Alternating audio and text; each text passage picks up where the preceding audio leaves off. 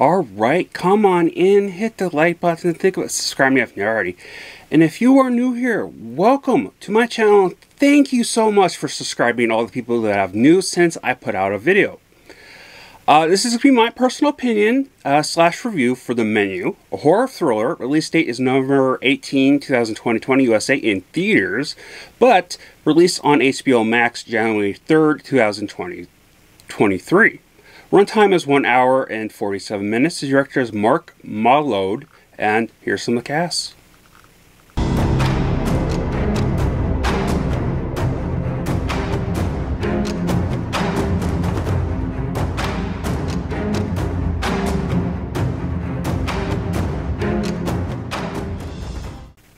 Alright, welcome back. Here's the plot. A young couple who visits an exclusive destination restaurant on a remote island where the acclaimed chef has prepared a lavish tasting menu along with some shocking surprise. Honestly, not exactly what I was expecting from the story that I got from the trailer. The atmosphere of the makeup of the island and how the food was presented was very fascinating, including the chapter stamps.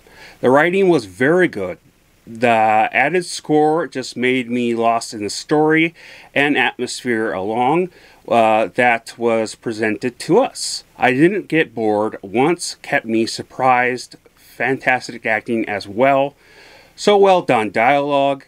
This was such a deep and new take on the recent trend of horror films the past, I don't know, 7 years or so, evolving around rich a-holes.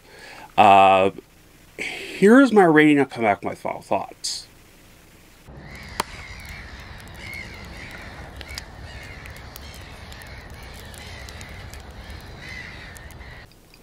Honestly, a masterpiece of a film.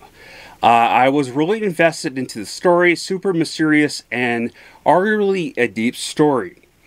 Definitely a lot to unpack in here. Definitely just from the score to combined with the writing to the atmosphere, the acting, it was just very, very. I was almost trying to struggle how to describe it. It's so good. It's so deep. I guess magical or kind of a magical art piece type of thing with meaning behind it. But either way, it was really good. Definitely not what I was expecting. Yeah, I mean, what did you guys think? Let me know in the comments below. I'm always curious about that. Did you like it? Did you hate it? You know, again, always expecting you to comment, like, and hopefully share. But I'm always mainly want you to comment down below. Let me know your feelings, your thoughts, you know, in a respectful way. But yeah, I love you all. Please stay safe, and I hope you have a rest of the day, rest of a good day. Remember to spread the love, and let's go.